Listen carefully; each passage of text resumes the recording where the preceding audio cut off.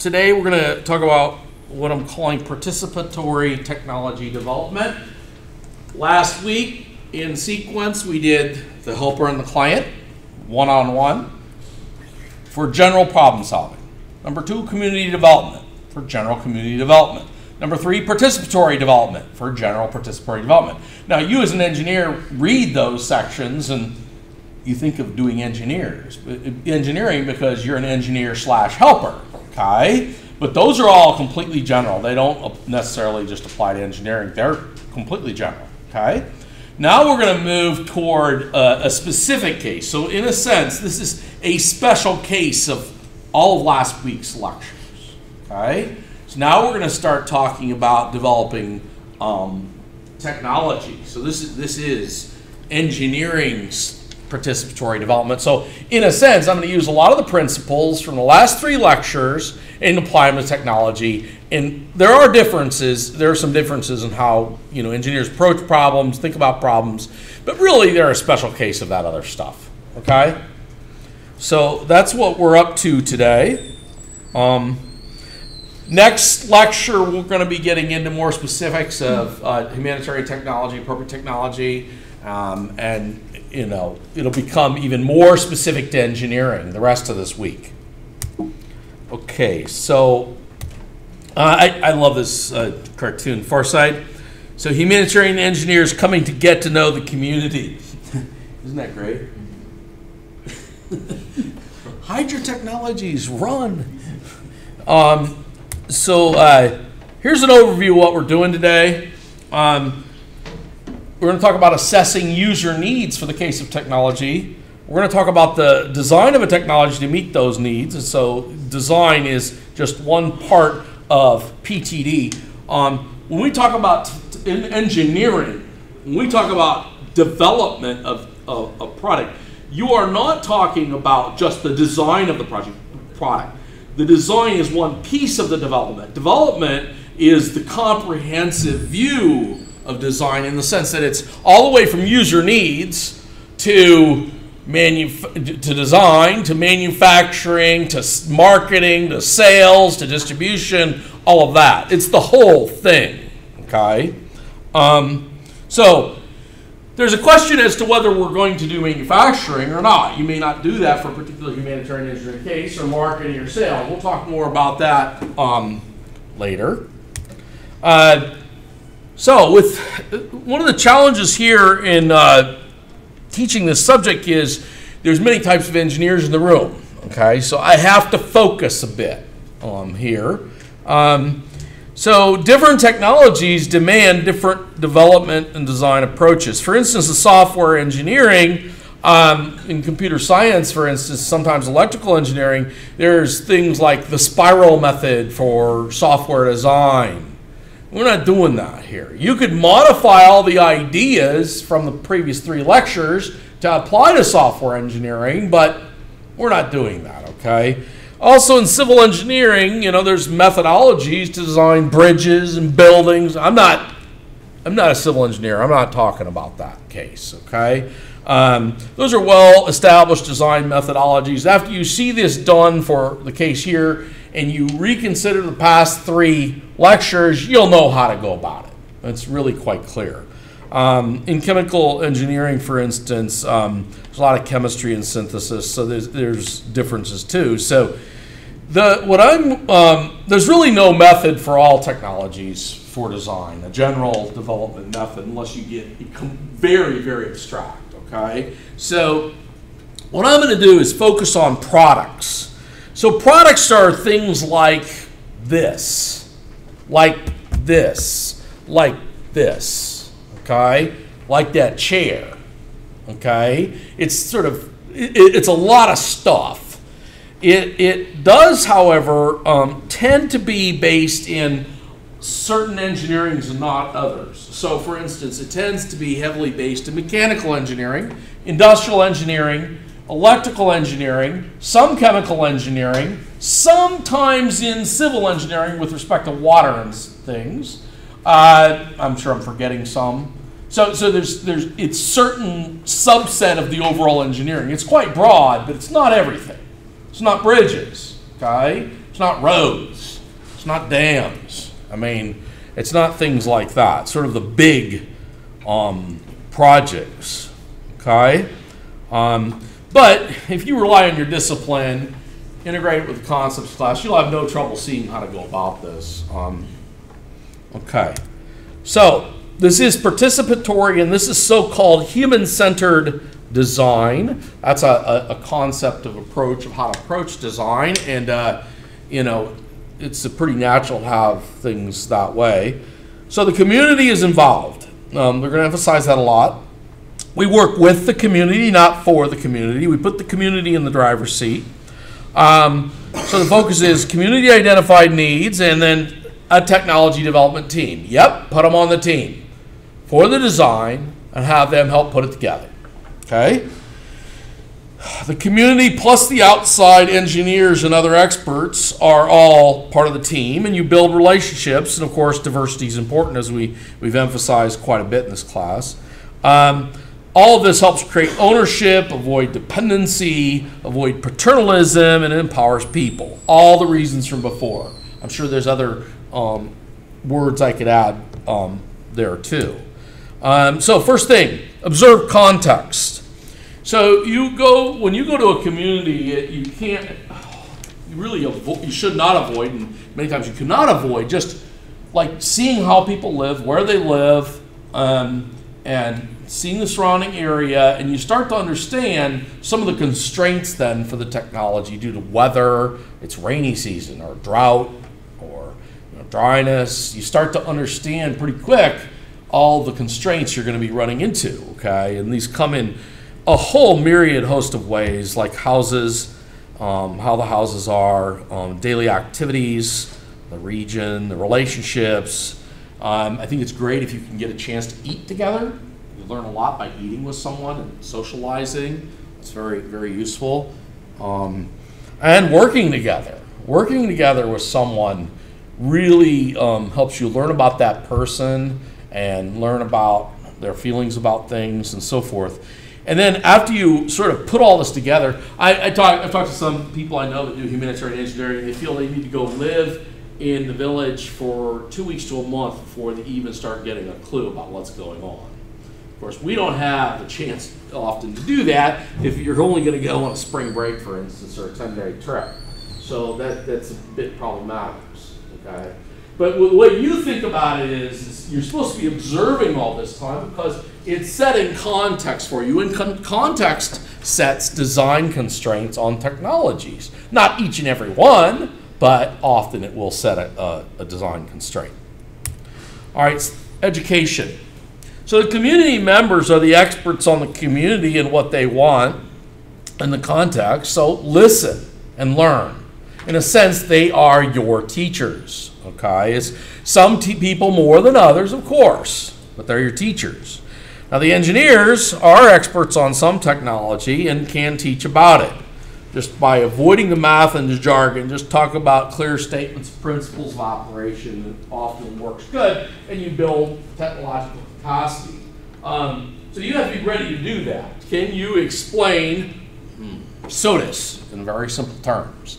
Can you explain something else in very simple terms? Okay, I think that's something everybody has to have in this field, a bit of an educator inside of them. Okay, that's a very, very important skill. You begin building this technological capacity so that they will help you on the project, so you get a collaborative working relationship, and so that if you leave, they can operate and maintain the technology. So how do you find opportunities? Now, for some people, remember the social business model, opportunity means ways to make money, okay? There's both problems and assets, ones that you can build on. Sometimes there's a generic need area like health or education, or a specific need area like water. And it may be that it's very easy to learn what one of the fundamental challenges is. You may get lucky, in fact, that maybe that one of their basic needs is something you're an expert on. That is really great then, right? Because then you have solved what I call the matching problem. The matching problem is there's a set of needs, and then there's a team, and they got a set of skills, And you got to make sure that all works together. That's actually can be quite challenging. Okay? And they set the values and needs. I mean, if you don't know how to do anything, you walk in the community, you don't say, well, I'll try to do that. You say, you walk away. Well, if you can't do it, you can't do it, right? I mean, you don't want to go in there and screw things up. That can make things worse off for the people. So you try to determine the needs, and you can select based on degree of match or value. And you want the community input. Well, the question is, of course, should you use participatory action research or PAR? The answer is, of course, you should. Okay. So you might consider existing solutions for opportunities, and of course, you may want the community actually to select. You might work with the community and say, okay, here's your set of needs. Now, what do you want to work on? We can work on, you've got 5 needs. We can work on 3 of them. Which of the 3 is of most interest to you? They have to pick, not you. And then they say, well, this is our highest priority need. Let's try to address this. Okay. Next, you might start planning. Once you find out what the need is, you might consider a set of technologies to be developed.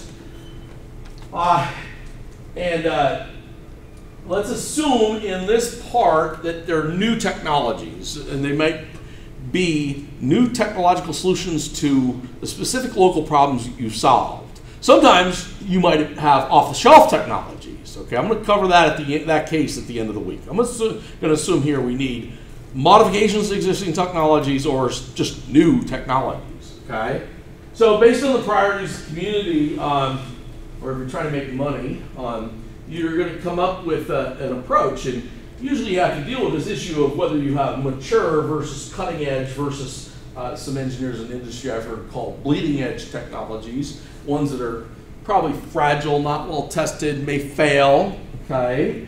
And you have to start planning things out. You have to start allocating resources, and this is resources in the broadest sense, and it means time and money, everything, okay? Figure out how you're going to go about addressing the need with a technology, okay? Now, it says schedule there. You got to be careful of that schedule word. I've tried to emphasize how much uncertainty there is. So you develop a flexible schedule, take a flexible attitude, and realize that things are always going to go wrong. Things aren't going to go how you think. Nobody can predict the future. That's ridiculous. And you just go with it. You start trying, and you adjust as you're going. Next, you have to identify needs, hopes, and aspirations. So this is what we talked about with PAR. So you're going to interview individuals or groups. You're going to have open or closed questions. We talked about that. You want to be inclusive with people and flexible. You know, sort of go with the flow and find surprise finds or latent needs. Sometimes people say you should use props or pictures. Props means, you know, like a little prototype or some kind of a device that you can show them and say, hey, what do you think? Is this a good idea or not? Or you show them a picture. Here's a picture of a technology they use in country X. Do you think that would be useful here? Okay. It's nice to make it real tangible, okay, especially if there's language, there's communication challenges in the relationship. So you observe a problem and you try to find a tech solution that's available. Now, some people say you ought to interview 10 to 50 people. This is very heuristic. What they're trying to say here is don't just interview one. If you want to know the needs for technology, you ought to talk to more than one person. You ought to talk to a number of people so you start to get a sense of, you know, the average need, right? That's essentially what you're trying to find. There's also this concept of lead and extreme users. Lead and extreme users, this idea comes from the developed world, but they're, or the terminology at least. And these are users that are sort of might have solved the problem themselves with some, maybe even a primitive technology, but it might be brilliant. And you start seeing them use something, and you might be able to, you know, replicate it or expand on that idea. Okay, and if it's these kind of people can be really useful because then if you work with them, you can say to other people, well, look, this person solve this problem with something on their own? Can we do something like that? And then they'll have firm evidence that they're going to get a benefit, and they're going to be interested in helping you do that then, okay? You know, you may be a lead or extreme user yourself. This idea is pretty common. For instance, you know, I'm with my tech guys in my department, I'm often one of the guys that tries something first. Whatever it is, software, and you know, that causes me problems because then there's more tech problems with that when you're an early user, but you get benefit too. Okay, so a lot of engineers are kind of lead users. We push the technology to the edge too. Some people will say that you ought to record these conversations, even videotape them, okay, with an end user, so that more people can see them and analyze them. Or you could come up with some other documentation for. Sometimes videotaping is a little invasive with people, and they don't like it, so I would be careful with that. So then you have to interpret the community needs information, which can be difficult. Engineers always want to quantify things with numbers and then look at averages and standard deviations, but that often is not useful too. So you might have some things that's quantified with numbers like priorities, level of need, other things that are kind of qualitative, like based on the user's enthusiasm, for instance. It's difficult to quantify. So then what it said is you should arrange the needs in the hierarchy with primary needs, secondary needs. Primary need might be something like clean water or water, and then a subset of that is clean water for drinking, maybe not so clean water for showering, okay, or washing your hands. And then down the hierarchy you might have a need then for a way to get clean water would be some filtration technology. There might be 20 such technologies, and then you go down like that. Getting community input through these interviews, you want to find out what the importance of all those needs are.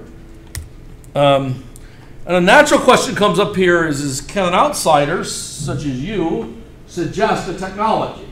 And I would say only if the community strongly affirms the underlying need.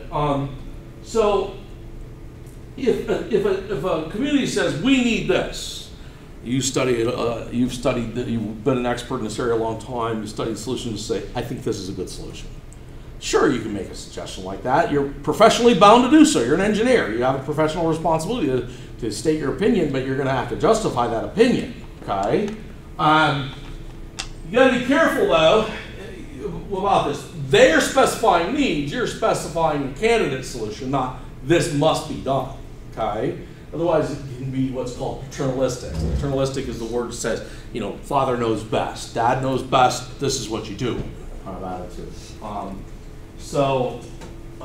You got to be careful in these situations. Engineers are often are sort of people running around with a technology looking for a solution, okay? Sort of like every, you know, this is their hammer and they hit every nail with it. So that is a bit of a problem. If you learn a lot about, you know, one water filtration method, you try to apply it everywhere. You really have to have a more professional and broader perspective than that, okay? Another problem is the so-called technology push rather than pull, or supply rather than demand. That's the idea that you push technologies on people, okay, rather than letting them pull those technologies, buy them, or ask for them. And this is a complicated issue in the developed world too. If you think about it, the way technology is developed is with both of these approaches. Pull happens when people buy a lot of stuff of a technology and then it grows and grows and grows, right? Push happens when somebody just throws out a new technology and it just explodes. Facebook, right? There was no pull for Facebook, really. They created the pull and they just pushed and it happened. It's beautiful. I mean, it's amazing. Not Facebook is beautiful. The idea is beautiful. The idea is really amazing that can actually happen, okay? So once in a while it can. Generally though, you want to have demand rather than push. So when can suggestion works? If the technology works well elsewhere in many other countries, in some cases the client will not mention a technology since they don't think a solution is even possible. And you realize this is a solvable problem, of course you're going to make a suggestion. Another case can be when a client doesn't see a chain of enabling technologies. So they might know about certain things, but like a good example for this is someone might say, I'd love to have a cell phone. I could even afford a cell phone, but I don't have electricity. And you can say to them, well, wait a minute. I mean, we can set you up with a charger for that thing, a hand crank charger or a bicycle charger. So they may not even dream of being able to have a cell phone because they don't have electricity. And you can say, wait, we can do that. So you're bound in these cases to understand the chain of technologies that can meet a need, like a communication need. And we know that humans highly value communications because there's 6 billion cell phone subscriptions in the world. Okay, so we know that people highly value communications. Sometimes you may suggest a technology that meets a lower priority need, fits the team, but it's their lower priority need. So you say, well, this is what we can do. We can't handle. If I go in with a team of electrical engineers, they're not going to solve a gray water problem. Okay, period. They're not going to do it, most likely. So there's all kinds of cases like that, right? And we all only have certain skills. So you're the professional, but they're experts on community needs. What that says is there's a need for collaboration, right? So they understand cultural implications, if the community will own it. In other words, will they buy into this whole thing? Question is, how will they react to a suggestion? Will they be polite and simply say yes? I've heard of this case before. They don't really want it, but somebody suggests a tech solution, and they say, yeah, we'll take it, hoping that this will fix the problem, or who cares if it fixed the problem, but at least then the person will come back and fix our real problem. Okay, so you got to be careful with this. You got to be careful here that you're empowering them, not you. Especially as a student, you got to be careful. Especially me, I'm always learning. I swear. I mean, that's why I stayed in the university, because I could just always be a student. But it is the case that when you're there, you're like, gosh, I'd like to do that because that's a great challenge. I could learn a lot. No, wrong attitude. You're doing there to help these people, and it has to empower them, and they're going to learn, not you. Okay, you can learn with them though, certainly.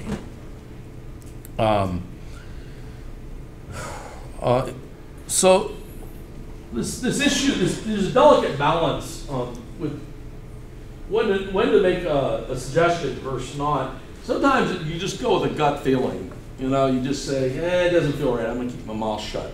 Okay, and sometimes you're going to try it. Sometimes you might wait till later on in the day, and when you're sitting around chatting with someone and say, hey, I was thinking. And then they say, nah, and then you just say, let it go.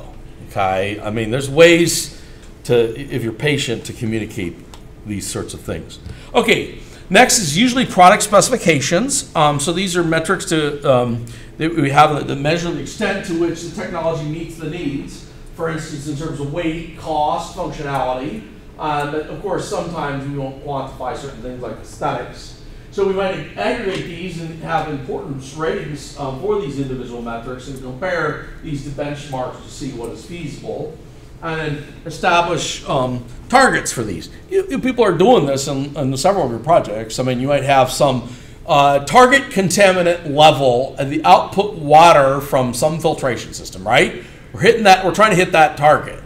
And that's really important. That's the first thing we're going to do. That's what I'm talking about here. Determine the final specification. So you might develop technical models that are analytical or physical. Some people in class here for the final project are simulating, two groups are simulating the systems.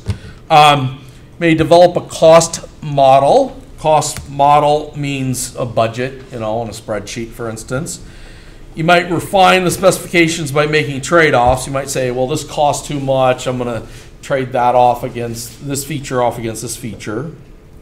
and flow down the specifications, the subcomponents, to show that those subcomponents are meeting the specifications, and then determine the cost of subcomponents, etc. So you're trading everything off. Next, usually this is something your groups have done, and that is you've had concept generations. I want to do this kind of project, and we could take, you know, one of N approaches to water filtration or STEM education, and you consider different options.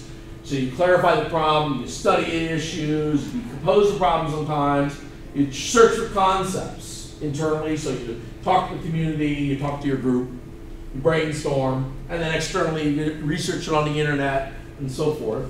In the human-centered design, there's this idea called empathetic design, where you have a clear identification with the community's needs in creating concepts. This word in this design concept is very important. The references are given in the book. This is empathetic listening, empathetic communication, empathetic presence. Remember we talked about that with the helper-client relationship. So then you select products. So the community is going to discuss, they may rate, rank, discuss pros and cons, do voting, they may screen concepts. We'll talk more about this later on Friday. They'll evaluate different concepts and score them, down select, pick an approach, and that's what you did for your midterm. You picked an approach and said, this is what we're going with, and you move forward, right? So you understand that all of your projects in this class for the final project are product design problems, okay? So you've been doing this all along. So the product architecture, there's issues of modularity versus having an integral approach. We're going to talk about modular approaches on Wednesday. There's a so-called industrial design, which is sort of the usability, the human interface, safety issues. We'll talk about engineering ethics in that context.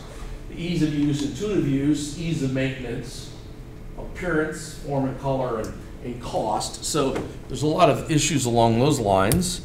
Design for environment means you try to reduce the environmental impacts front to back. In other words, from the materials you're going to use to construct the product to the low pollution operation to end of life issues like how are you going to throw this in the dump, or are you going to recycle it and so forth.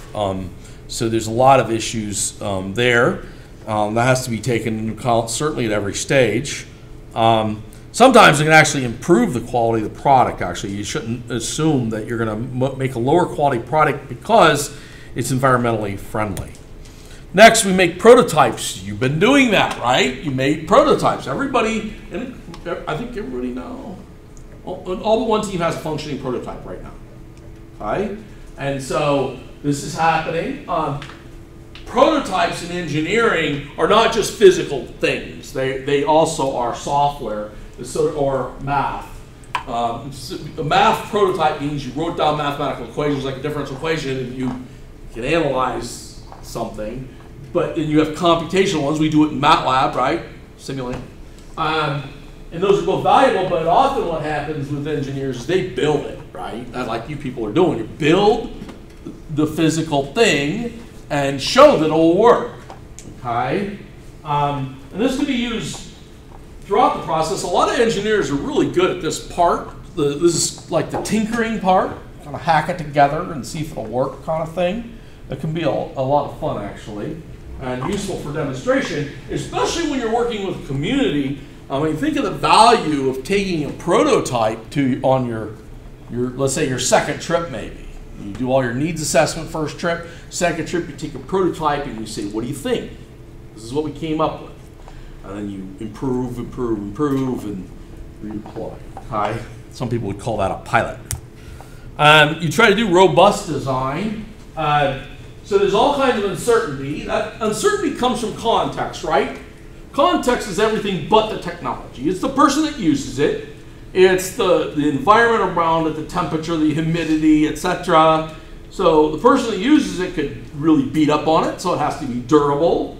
Maybe it's a kid, and they're just gonna, whack, whack, whack, whack, whack. you know, or whatever. I mean, you have to be ready sort of for anything, okay?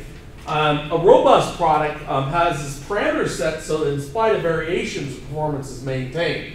That's actually depicted in the upper figure. I won't get into it. But engineers are always trying to do robust design. I mean, every engineer is trying to do that. Because if you are the opposite of a robust design is a fragile design. A fragile design is one that falls apart. Of course we're not doing that, okay? That's a malfunctioning technology. For all technologies, bridges, everything, hammers, everything. So you're always trying to do robust design, actually, for a technology so that it works under many possible conditions in the real world, okay? Economic analysis, you might study cash inflows and outflows, the so-called net present value, which is the difference between those two. That considers also the future. You might put it together a spreadsheet, do a quantitative analysis. You might do a sensitivity analysis.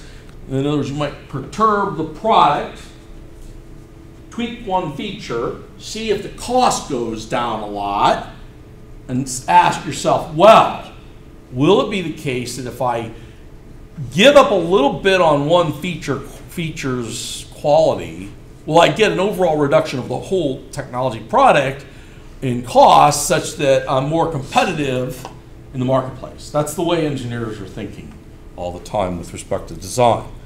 And you also do qualitative analysis. There's just times where you can't quantify everything. It's sort of like look and feel. I mean, if you think about it, that's one of the things that Apple does good, in my opinion, is the look and feel of this thing. I mean, it is just, it's cool. It's easy to use. It's cool, right? People say that, you know. It always used to be with Macintosh, you know, my buddies who work on a PC, and they'd always say they're working. I would say, I'm playing on my Mac. That's what Mac people always say. I'm playing on my Mac. Isn't that cool?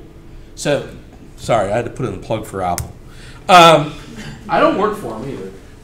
Project management. Oh, this is a tough one. You got to get the group to work together, right? Ouch. You all have learned about that. Not every team learned about that this semester. Some of your teams are very well functioning. As a group endeavor, that means the community and the team. See, the problem is you have it's a lot worse than your teams in this class, actually, because you got to put the community on your teams, right? And then you got to make it work. So that is even harder, without a question. It's gonna be harder, okay? So it's a challenge. So you can set up task schedules, PERT charts, Gantt charts, you can do critical path analysis and all this garbage, but if a person isn't going to do their job, none of that matters, right? So you want to plan, you want to get people on board, buy into the schedule, but the schedule's got to be flexible because things will go wrong, but you also have to pay attention to the people problems. People problems are the challenging ones. Next, impact assessment. You know, I emphasized when we talked about Banerjee and Dufflo's work in development economics, how nice this randomized controlled trials were. You know, I think they're really fantastic in the context of humanitarian engineering. They're probably one of the most useful approaches, in fact. So in the simplest case of an RCT, what you do is you just take a bunch of technologies, you put them in with a bunch of people's hands, and you simply do the following. You simply look at some impact, one variable, for instance, and you let them use it for 3 months or whatever, and then you come back and you look at that variable and measure it, and then you get a number, and then you get the number across n people, and you take the average and the standard deviation. You have an impact analysis for your technology for one variable, one technology, one variable. Okay, that's the kind of thing you would be doing.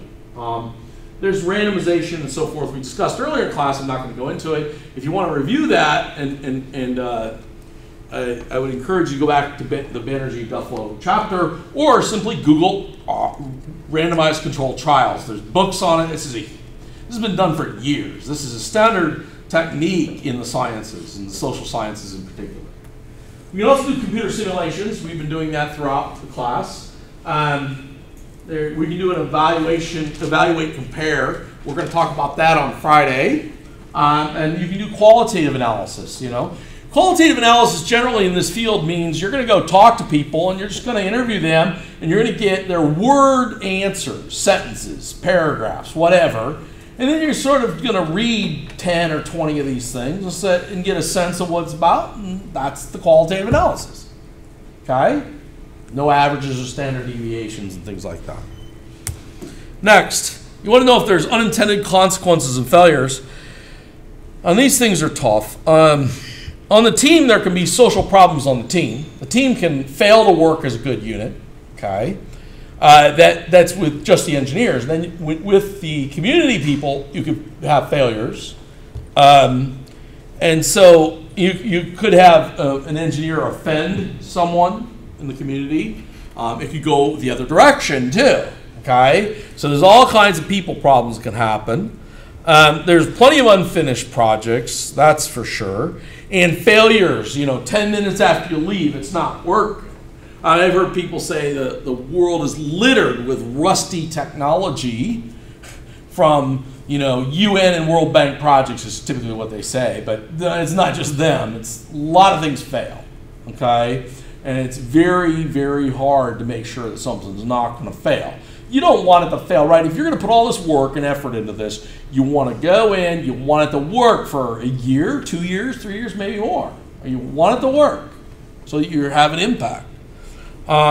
Sometimes you can have adverse economic, health, and environmental impacts. I think it's obvious you can pollute, unknowingly pollute. I think the economic ones, sometimes engineers go with technologies and they don't realize that there's a local solution that's being sold. They bring in the technology, sell something cheaper, or give it away and destroy the local market, put people out of business, and then hurt. Maybe they even hurt more than they helped. So that's a tough one. Next, design for scale. So let's say you have a really effective local solution. You want to have broader impact. This happens. People, they go somewhere and they see it working. They've seen it working for a couple years, maybe even a couple locations. They say, I've got something that works. This is really going to have an impact. The problem is how do you scale it up? In other words, how do you scale it up to the country level, or to the region level, or to the world level of technology? This is really hard because you might need to conduct a wide area PAR, which can be very difficult. It might require you to interview 1,000 people. That's not easy. You have to do design for manufacturing. This is a well-known concept in the engineering. You may have to redesign your product so that it's easy to manufacture, or you can manufacture it really inexpensively, so that it's still a robust product. And then you have to disseminate. There seem to be only two approaches to dissemination. Dissemination means you take your technology and you get it out there everywhere. So there seems to be two drivers for this. It's aid, UN, World Bank, whatever. Just get it, subsidize it, or give it away and spread it around. Or you set up a business. Okay? Now, I called this thing participatory social business. I'd never heard the term before, but it makes sense to me. In other words, what you do is you don't sit back in the U.S. and make tons of money off of selling things to poor people. What you do is you teach people in the other country how to make money off of each other and sell the product to each other. Okay, so you teach them business skills. Like Paul Pollack said, we need to teach people business skills so they can make money so they're not poor. Okay?